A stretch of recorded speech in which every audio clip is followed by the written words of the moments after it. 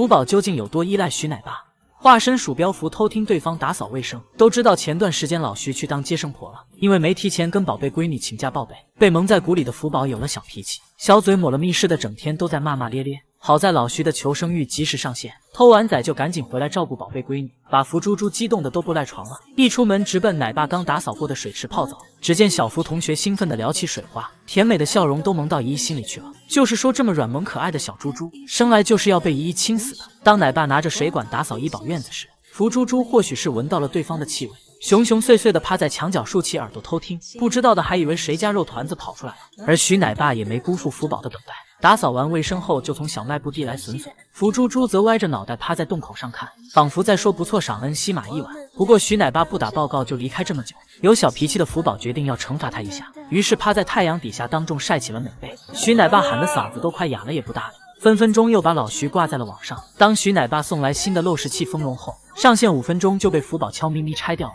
还拿到水池里帮漏食器洗了个澡，之后还对着包着保护壳的小树蠢蠢欲动，估计这玩意迟早也会被福宝拆了。要知道徐福记组合相处不到半年，而老徐能在这么短的时间内取得福猪猪的信任和依赖，背后绝对付出了常人难以想象的辛苦。不同于希望福宝主动营业的爷爷，老徐更想让他遵从自己的本性，愿意上班就上班，不愿意上班就回去，更不要跟着游客的起哄声疯狂打滚。而福宝似乎也知道老徐是对自己好，往常作息非常规律的他也开始赖床了，连续好几天都是10点多才出来营业。很多网友猜测他是跟和和夜聊了，两小只不仅一同犯了上班困难症，福宝需要徐奶爸和谢奶爸轮番喊起床，和和更是上班时直接趴在内舍起不来。而且徐奶爸也曾跟记者爆料过，两熊经常在内舍叽叽咕咕的聊天，就算晚上聊也不会被隔壁老年熊投诉，毕竟老徐和他手下4只熊全是话痨，日常丰衣足食，饲养员认真负责，还有年龄差不多的同伴陪伴在身边，难怪福宝每天都肉眼可见的开心。希望福猪猪未来要永远喜乐无忧哦。看到熊猫圆圆配合奶爸做 B 超，才明白熊猫究竟有多通人性。圆圆因为出现孕期反应，饲养员为了确定她是否真的怀孕，决定给圆圆做 B 超检查。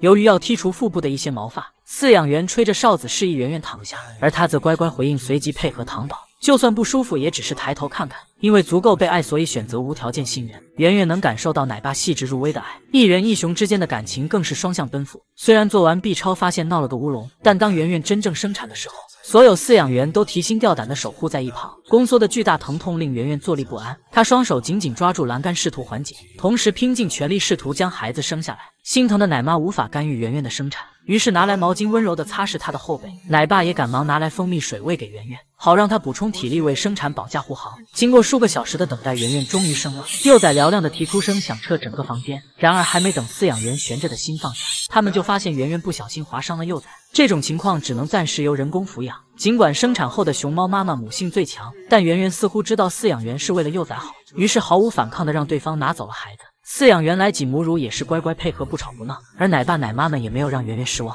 1个月后，不仅把小豆丁养成了黑白团子，小家伙身上的伤口也完全愈合了。饲养员决定把孩子送回去，让圆圆亲自照顾。只见奶妈端着熊猫宝宝来到产房，听到叫声的圆圆顿时开始兴奋起来，在房间内激动地走来走去。奶妈先是让圆圆熟悉幼崽的气味，确认它不会伤害孩子后，才将门打开。圆圆慈爱地看着许久未见的宝贝，小心地将他搂进怀里，满脸温柔。这温馨的一幕令在场众人欣慰不已。然而幼崽却有些不适应妈妈的怀抱，圆圆手足无措，只好耐心安抚小家伙，并经过不断尝试找到了让他舒服的姿势。小家伙终于能在妈妈怀里安安稳稳喝奶了。因为担心圆圆待崽过于疲惫，饲养员决定和他轮流照顾孩子。奶妈用蜂蜜转移圆圆的注意力，而奶爸则在一旁伺机掏孩子。好在圆圆并不抗拒饲养员取崽，甚至干脆放开手把孩子送给对方。或许正是感受到饲养员浓浓的爱意，圆圆才会全身心的信任对方。不得不感叹万物皆有灵，熊猫和饲养员之间都是双向奔赴。眼前像两脚兽一样直立行走的小熊，就是虫洞的武顺丁丁。这后置力量放在整个熊猫界都相当炸裂，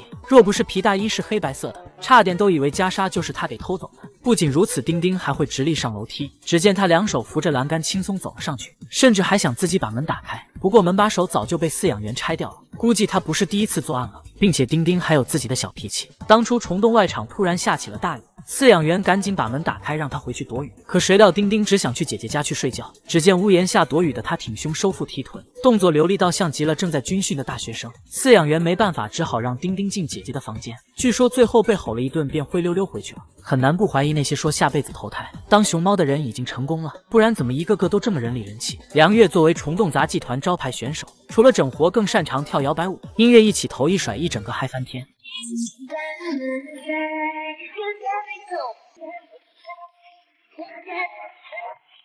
而居住在青岛的大熊猫贝贝，没事的时候就喜欢在池边静静打坐，感觉多少受了点儒家文化的熏陶。呆然と遠くを見つめ、プールのほとりにそっと腰を下ろすベイベイ。暑い時にはいつもこのポーズという。而同样会打坐的还有杰邦，只见他端端正正的坐在一旁监工，并挥着小手跟隔壁奶妈打招呼，把饲养员都逗笑了。就是说赶紧把熊大衣脱了吧，怪热的。自从司汤圆目睹三哥被绑架后，他就开始了装疯卖傻之路，不仅 cos 待产母猫片盆盆奶喝，甚至会趁阳光正好给小宝宝晒被子。只见司汤圆抚平起褶子的地方，随后用手仔细拍去上面的灰，突然想起给娃煮的奶还在炉子上，跟个老嫂子似的慌忙跑走了。就是说简直比两脚兽还人模人样。萌二作为圈内出了名的人教版小熊，在黄连奶爸的熏陶下，不仅睡凉席，还养成了叠豆腐块的好习惯。睡醒后则会用心爱的毛巾仔细擦脸，妥妥一位有钱性格好的金圈少爷。别看林岩上班时疯狂整活不停歇，但下班后他就把大衣一脱刷抖音去了，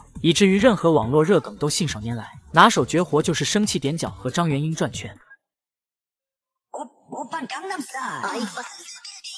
而如此人力人气的小熊精，网友们爱了吗？这只把孩子举高高的熊猫妈妈叫小白兔，而它手里软萌可爱的熊猫幼崽，正是如今被北洞饲养员宠成公主的小白天。小白天2岁时离开妈妈回到北洞，因为性格腼腆，对陌生环境比较敏感。展出第一天，人们迟迟不见他的踪影，饲养员来到内舍寻找，也没看到小家伙。正当吓坏了的众人准备紧急搜寻时，抬头一看，却发现小白天竟爬到了房顶上，扒着墙头，紧张兮兮地看着两脚兽们，似乎在说搞咩啊，熊家迷路了而已。小白天从小就是个标致的美女，蓬蓬脸，微笑唇，自带魅惑的上挑眼线，是熊猫界唯一自带美妆的小熊。长得好看也就算了，还特别会撒娇。众所周知，北洞窝头是出了名的难吃，每次奶爸送来加餐，小白天都不要，而是转身撒娇示意对方给他按摩，只有按摩舒服了才肯赏脸。因为公主经常享受完就翻脸不认人，面面奶爸一整个生无可恋，下意识按着被关在笼子里的模样，感觉离疯不远了。小白天看到奶爸没有专心按摩，气鼓鼓的给了他一熊掌，并警告道：好好按，本公主这次绝不反悔。